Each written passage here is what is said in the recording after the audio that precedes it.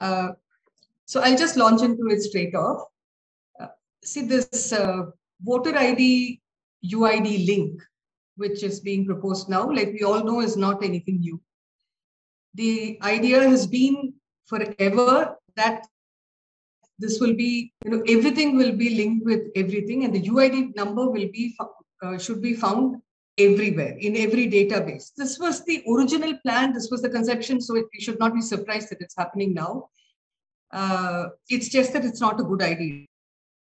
What is more recent is an admission, if I can call it that, by Mr. Ramsevak Sharma and AP Singh on behalf of the UIDAI when it was started, speaking as founding members of the UIDAI. They have said, and it's on YouTube now, they have categorically stated that this UIDAI and the database that is created was not created by them thinking that it would be of use to the government, but that it would be used to create a digital economy. That is, it's there in the Aadhaar 2.0 proceedings. It's on the session that they had on digital,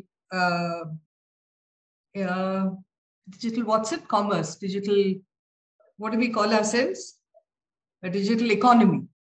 So it's in that session. So it's kind of open now, and there is no doubt at all about why this was created. This is very useful to know because it also tells us why exclusion, which has been caused by the UIDAI and by the way that database works, why exclusion has not been a problem. And that, to create a business infrastructure. And, in 2018, when the case was being argued in court, Mr. Nilekani wrote an article in the paper where he said, listen, this is really not just an ID. It's creating infrastructure. It's like creating a road. Anybody can use that road. And that's the purpose of this whole exercise, because it'll boost the economy. So I think one of the, from the time that we started, that the project started, where they were saying that this has to do with delivering services, that the poor need an ID, that the poor need to do whatever it is that, they need to do whatever they can to be able to identify themselves to the state. And that is the purpose for which this whole project was started. From there to the admission now that it was never intended for the state. In fact, they use very interesting language where they say that the state is now holding this captive, that they've usurped this system, which was never meant for them. And they are advising, Mr. Ramsevak Sharma and AP Singh are advising the UIDAI that it's time for them to stop being a regulator and for them to take it back and give it back to the digital economy. So that's something that I'm, stressing on, because I think we need to be very clear that they are not, if we listen, we can hear what's being said, and that will help advance our understanding too. The second thing is just a brief on what is this database with which the voter ID election commission wants to link itself. What kind of a database is this? So we know that it is a database that was started. I think Debashish Basu says it very well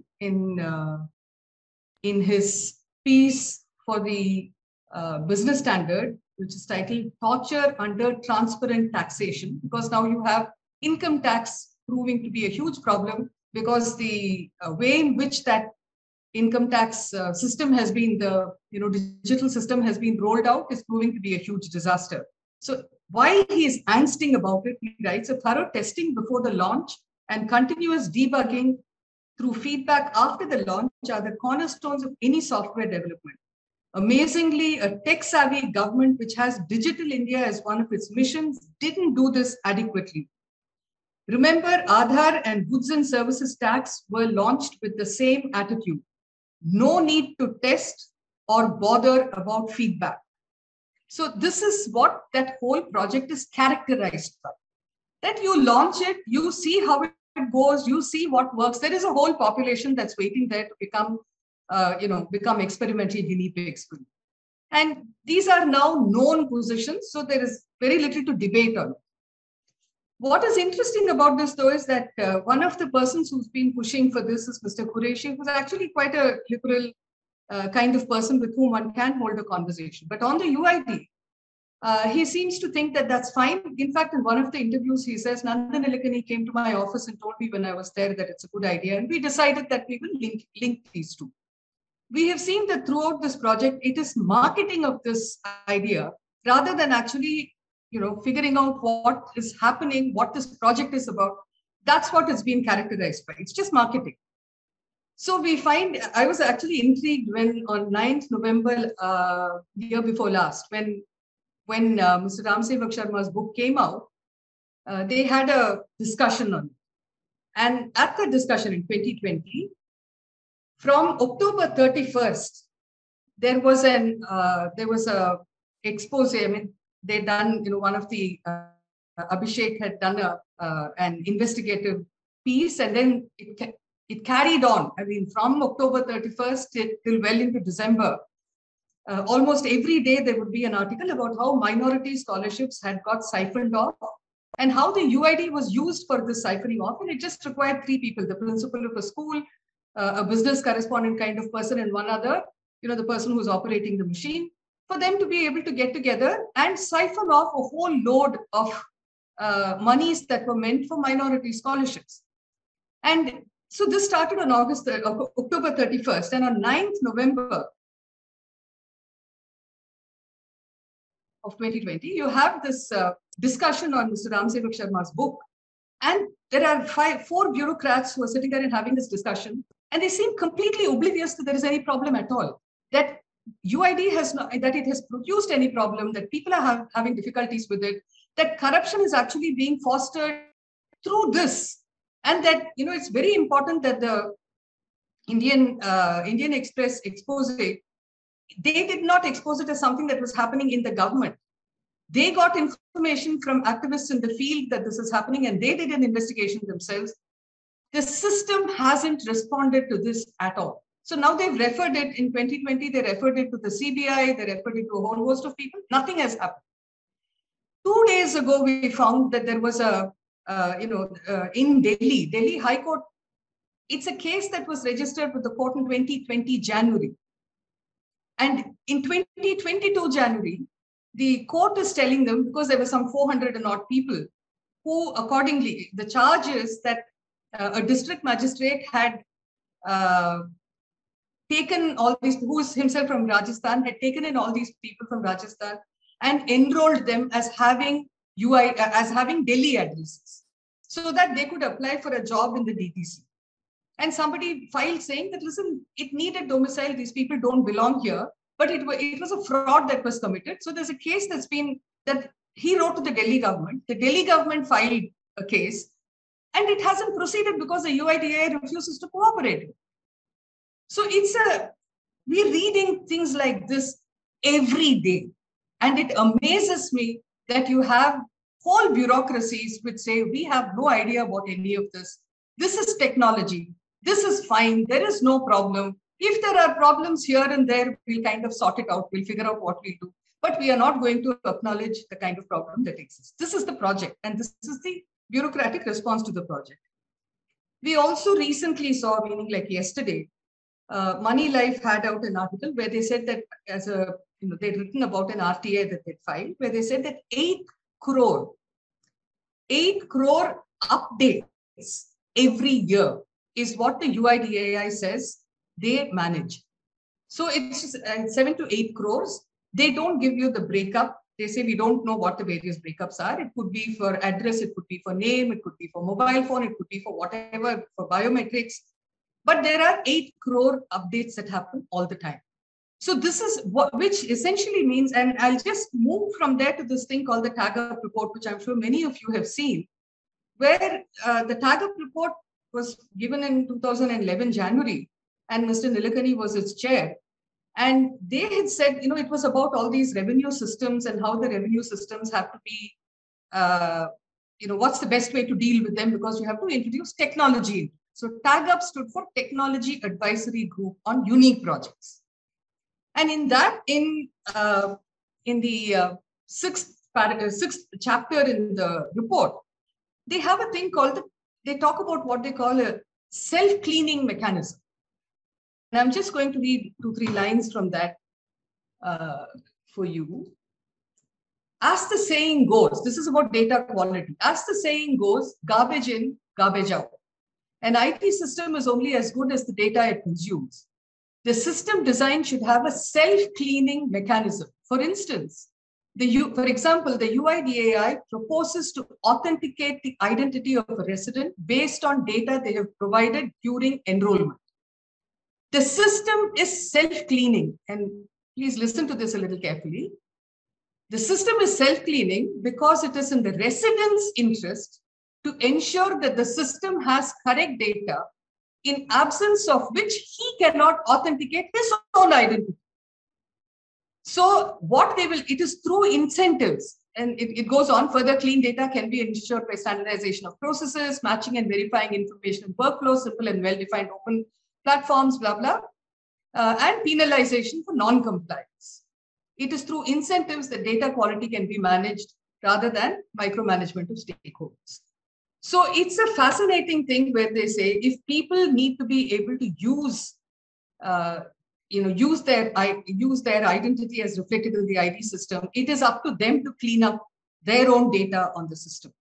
And this links up with why people have to keep going again and again and again to the UIDAI to clean up their data. This is a self-cleaning. And this is what the Election Commission wants to depend upon. We know that the process by which the UIDAI created its database and the process by which the Election Commission, constantly works at keeping a good database are completely different. And that the Election Commission takes on a responsibility and a role in the creation and and upgradation of that database constantly. Because that is its job. Its job is to make sure that people do have the right to vote and that people should not be obstructed because they are told that you don't have an ID.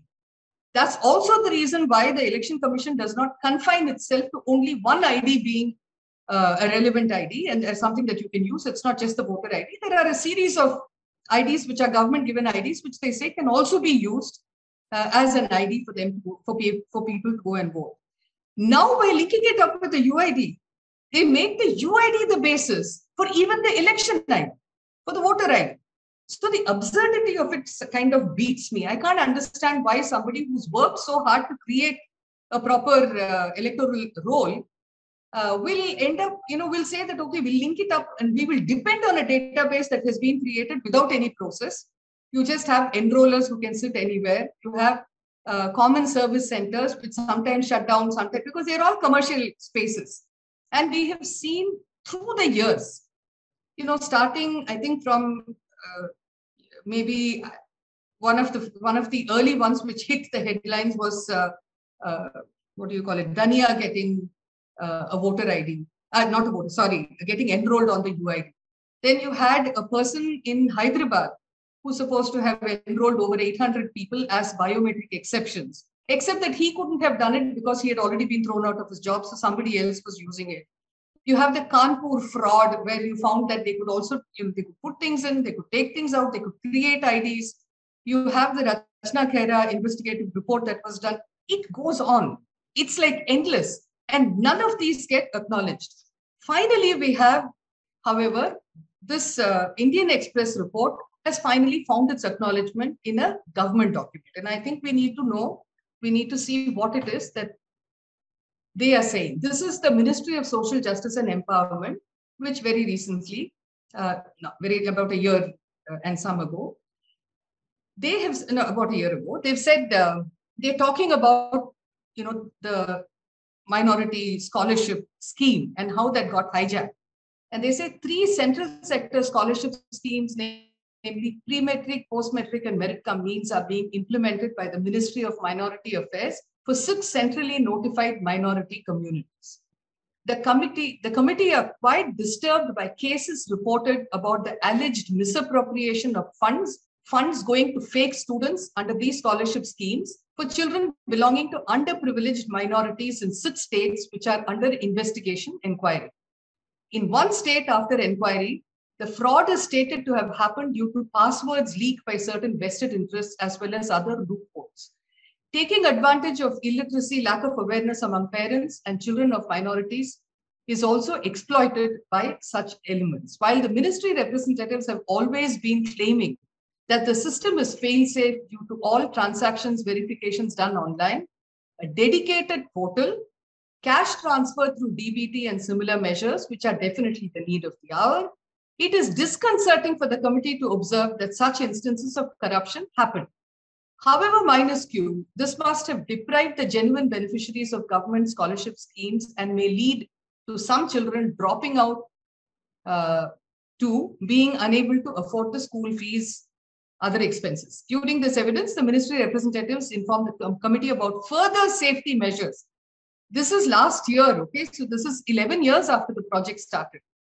The ministry representatives informed the committee about further safety measures under their consideration. For instance, preserving the files of scholarship holder students for a period of 5 years, creation of an Aadhaar vault in coordination with MeitY, requirement of signatures of school principals in verification report filed by teacher, at least 2% physical verification, creation of student data bank with the help of department. So the number of things that they have to do to remedy the problem that has been created by the UID is quite stunning. And we find that, there is this report I found was fascinating also because there is nothing that they've received from the government. There is no investigation report. There's nothing reflected in this report.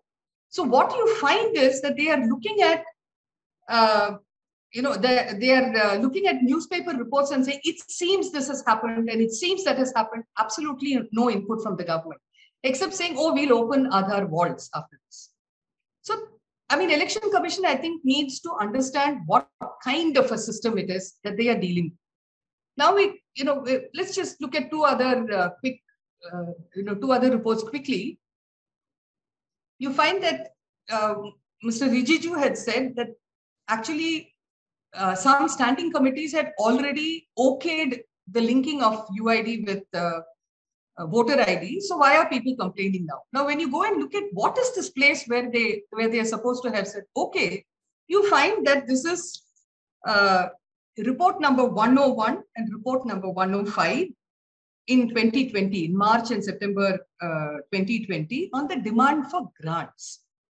Now, in the 101 report, they are talking about the Election Commission having launched that 2015 purification authentication program to weed out bogus voters by using unique ID Aadhaar number, which had to be suspended because of the Puttaswamy case. And then they go on to say the commission has approached the law ministry for appropriate legislative backup for which amendment to the Representation of the People Act 1950 and the Aadhaar Act 2016 is necessary. By this process, there would be this is significant too. By this process, there would be an intrusion to the privacy of the individual. But the objective of purifying electoral roll will serve the public interest. That's it. No other explanation offered for why privacy should be given a go by. And it's important, I think, here to just pause for a minute and see that privacy means different things in different places.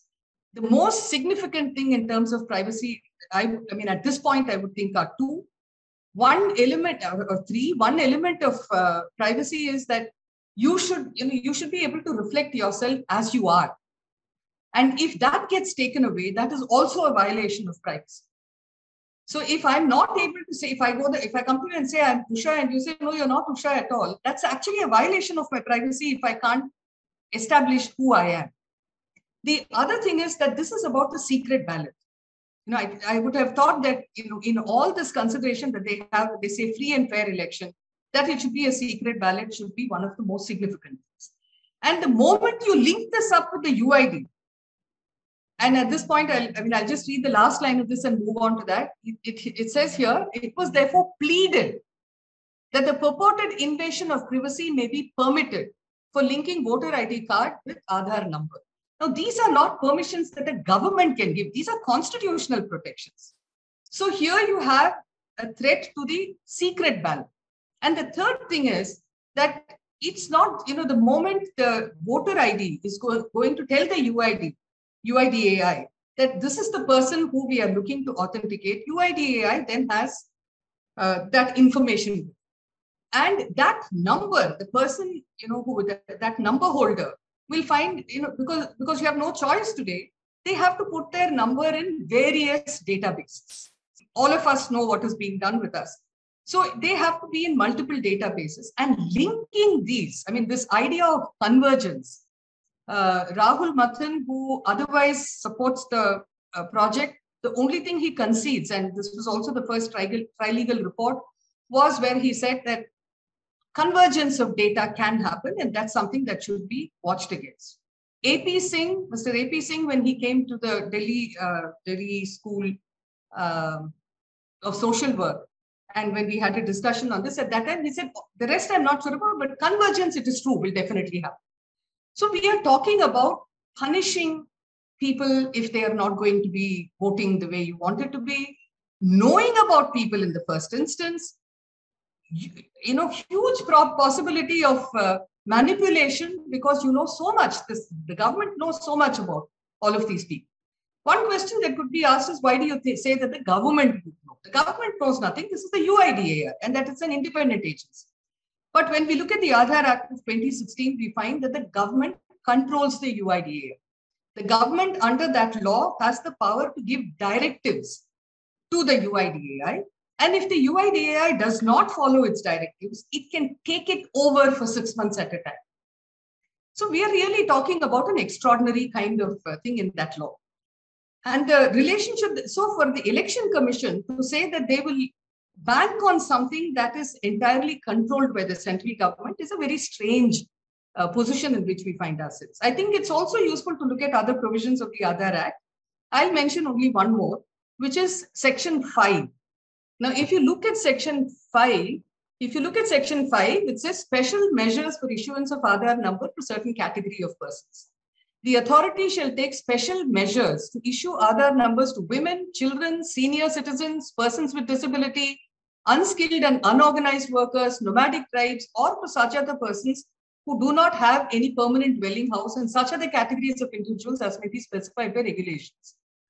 This provision was an indication of all those who the UIDAI recognized even then are likely to have difficulty in getting enrolled. And then you have a problem. In 2019, they had to say, okay, if your biometrics don't work, if you're not able to authenticate yourself, then locally they should deal with it. This is a system that has admitted that it doesn't know what is happening. I'll refer to only one more document, and then we can, we can come back to it later. And I'm forgetting what the document was I wanted to refer to. It came to my head and moved out immediately. But so let me move to the last thing that I want to say, which is that the UIDAI, and this again is said by Mr. AP Singh at that Aadhaar 2.0 meeting, where he says that there was magic that was created by the project, and that magic lay in 3 numbers. And those 3 were Jandan, Aadhaar, and mobile. He said these 3 linked together can produce magic. And he says, we have already created the system which houses the magic. Now it's for the UIDAI to make sure that that this magic is actually realized, which is basically to say that these 3 numbers put together will identify people in various ways, which will allow for various businesses to be built on the personal data that can be acquired through these 3 numbers. The the election voter ID does not require all this kind of information. Voter ID requires that it's only about identity and saying where you can vote. That's it. So there are 2 arguments. I mean, 2 things that they say. That one is deduplication, and the other is about migrants being able to work. Now, on deduplication, there is no evidence that they give you at all to say what is the extent of duplicates that they have noticed, what is the difficulty that they have in the other systems that they have in place for them to be able to deal with deduplication. I mean, if there are duplicates, isn't the system that they are doing also producing some kind of result? Is there no other way by which you can do it? Because in the violation of a fundamental right, one of the principles of proportionality is that you do not violate it. You do, for instance, the right to privacy, you will not violate it you won't violate it unless you simply have to, and it will be to the minimum that you need to. Here, they haven't even said what the extent of the problem is. And if they don't know the extent of the problem, then they have actually no right at all, no constitutional right to use this. The second thing is when they talk about migrants. So actually, there is no evidence on deduplication. And I think we really, really need to demand some kind of information on this, because the same thing happened with PAN cards. They just said, and that was it. There was no need for them to establish anything more. On migrants, they say that, of course, Mr. Nilekani, in a recent interview on his new book, has said, oh, the migrant, they go to the cities and then they're not able to vote there. They just have to go there and change their address, and then they'll be able to go and vote, where they are staying there. So it's a very glib way of treating this. And of course, the easiest thing, according to them, is that you can change the address at any time. So I'm not sure what kind of a protection that provides to ensure that you're a voter. Maybe, I'll be a voter somewhere 1 month, somewhere else the next month, depending on where the elections are.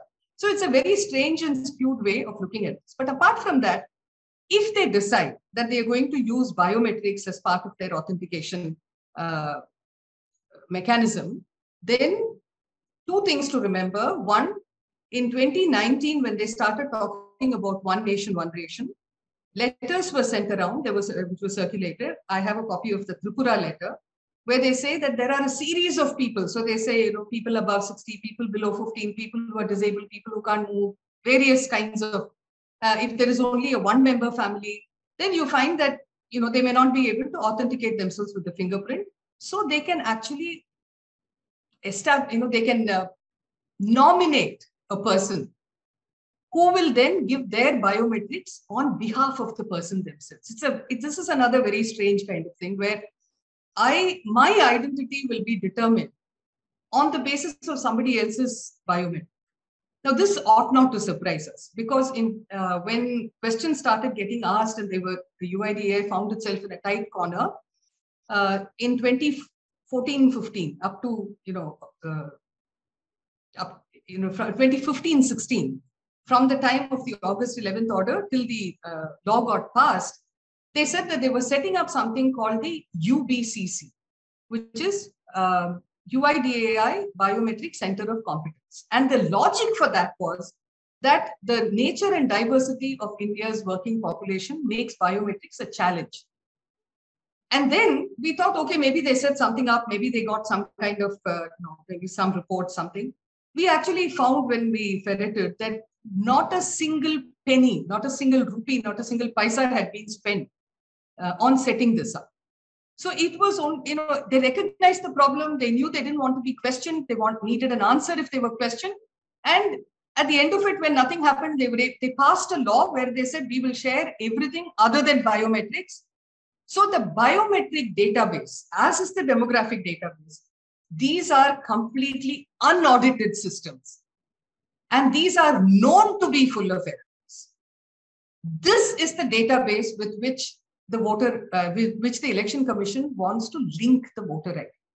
Just think about what that means. There is a whole lot else, but I just thought some of this, I'll set this up.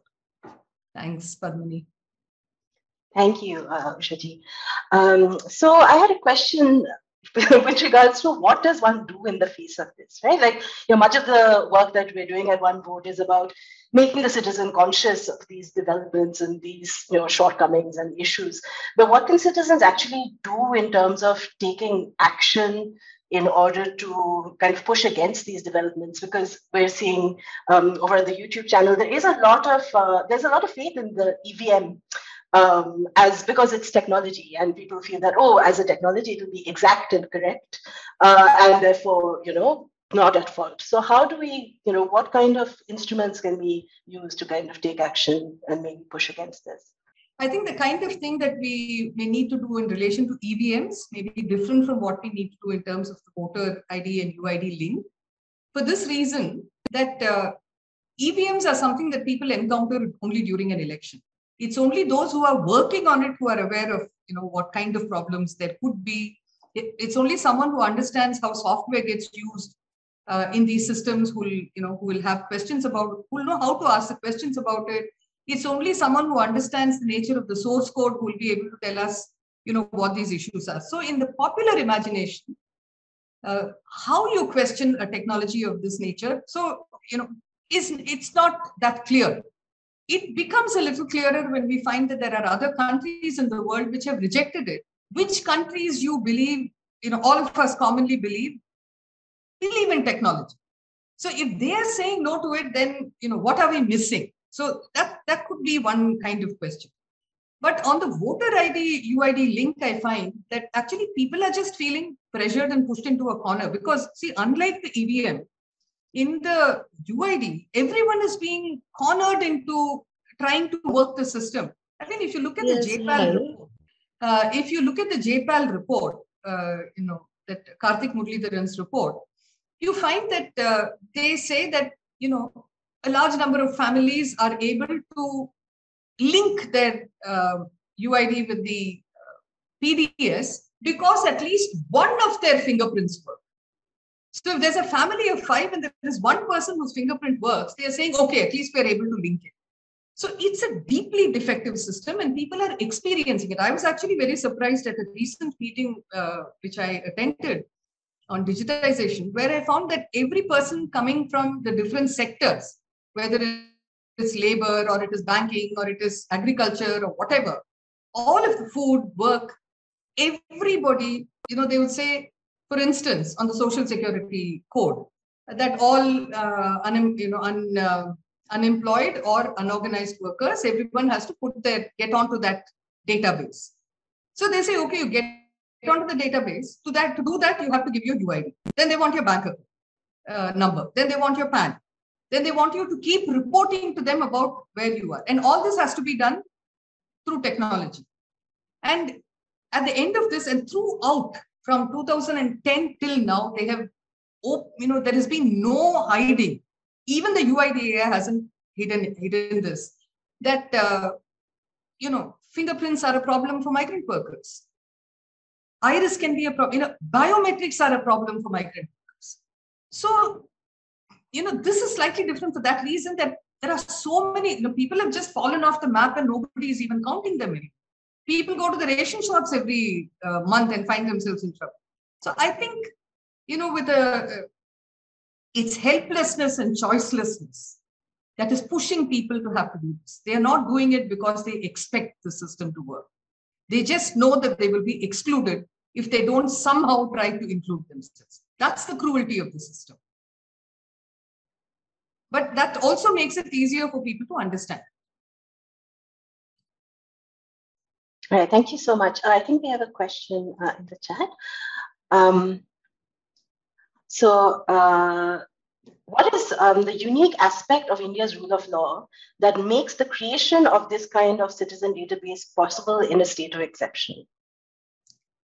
See, I think we need to apportion some of that responsibility among different agencies. I think one of the things is that this is just my way of reading it, that it is correct that the state has a responsibility to make sure that everybody has what they need, not just to survive, but to be able to move on in life. Which means that if I'm in a PDS system today, 5 years or 10 years down the line, I should not need to be in that PDS system. If I have been below poverty line for a certain period of time, I should have been able to move out of the poverty line. I'm not sure we are calculating, we are looking at it like this. We are looking at trying to somehow make that system work, but we are not looking at what it will mean to get, so in my head, freedom from the state. And this does not in the libertarian sense, but freedom from the state in terms of not having them oppress me with UAPA or with whether I'm a minority or not, or whether it's whatever. That is a very important freedom. And it's a freedom that we have lost in large measure because we have participated, we have allowed ourselves to lose this, which means that, people will often ask, have you got yourself a mobile phone? And I say, they'll say, but how will you operate without it? I'm like, where is the problem? Is the problem that I don't have a mobile phone, or is it a problem that the system will not allow anyone to operate without? And do you know the number of people in this country who don't have mobile phones? And if they're going to be maintaining that, the artifact becomes more important than what they need to get on in life. Isn't there a problem there? So I think in our, there is a way, I keep saying this, but it's a strange thing that in this country, which taught the world non-cooperation, we are the most obedient that you can find, which is why when people say we need systems like this so that, there won't be anarchy, I can only laugh. Where is the anarchy? We are just much too obedient. It is that is a problem. I don't even mean it, there's a certain levity, of course, in that, but it is meant in seriousness too. Because if something is wrong, it's wrong. When Gandhi refused to follow the sedition, he said, the sedition law is bad. What I'm doing is not bad. The sedition law, so I can't obey. If I obey it, then I'm obeying something that I know is bad. How can I do that?